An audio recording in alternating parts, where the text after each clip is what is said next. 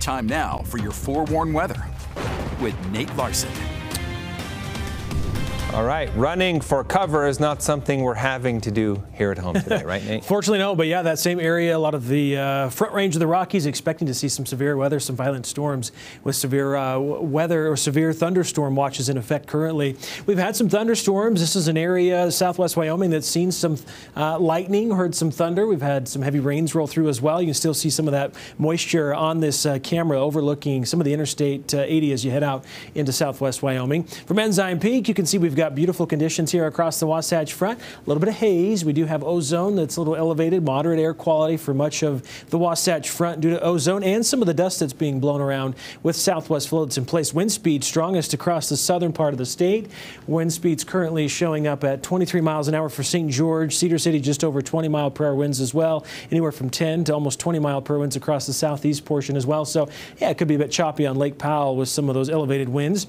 Reason we're seeing increased winds, we have an area of low pressure to the southwest of us, bringing that southerly flow into our area. It's in conjunction with a series of troughs. In fact, there's one up to the north of us as well. We'll start to see that trough to the southwest lift northeast into tomorrow. That will bring slightly cooler temperatures across portions of eastern Nevada, clipping portions of western Utah, but bring a slight chance of moisture before high pressure builds back in temporarily as another trough swings down to the south and west. This one should have less of an impact, I think, later in the week as we get into next week versus this weekend. Should look pretty nice before that moves in. Precipitation potential, again, just hugging the far northern areas of Utah tomorrow, mainly impacting areas to the north of us in eastern Idaho and southwest Wyoming. Storm threat then encompasses some of northern Utah, just a slight chance of non-severe storms as we get into tomorrow afternoon. If we time it out for you, let me back that up just a little bit. Timing it out for you, we expect by tomorrow afternoon, some of the west desert could see a few showers and thunderstorms. A lot of that moisture should dissipate or wane, or these storms, if they do form by the time they reach the Wasatch Front, could just look threatening, but there's still a small chance. We could see, or a slight chance, I should say, a storm out there tomorrow evening into early Saturday. Highs tomorrow, 80s and 70s across the Wasatch Front. Down in southern Utah, upper 80s for St. George.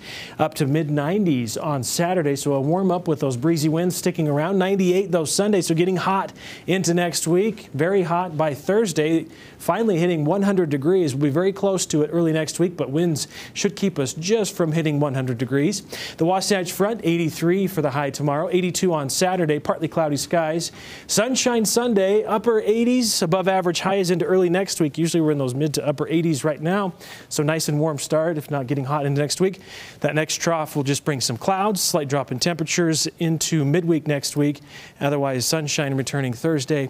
Upper 80s continues. So feel a little more like summer as we get into next week now that it's officially here. 70s were so nice, but looks like maybe they're gone for a while. They might be gone for a while, yeah. Shoot. Yeah. All right. Thanks, Nate. Appreciate that.